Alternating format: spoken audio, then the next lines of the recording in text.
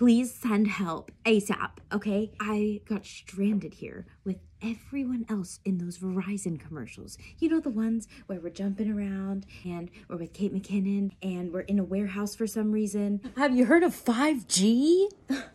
No, now we've got 6G. Everyone free. Hello? This is Kate McKinnon? Yes. Yes. I'm still at Verizon. Did you ever stop and think, why are those people in a warehouse?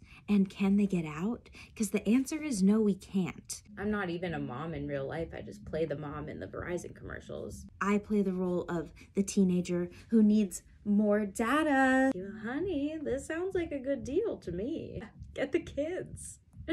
At night, they just leave us. I'm worried about Kate McKinnon. Anybody can have the music.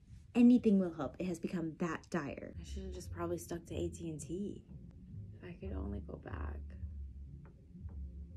The guy who played my father, his name was Kent. Kent died. I ate him. I don't even know how to get this message to you because, crazy enough, we don't even have cell service in here. Imagine that. The Verizon warehouse. I think they're scrambling the signals. Oh shit, someone's coming.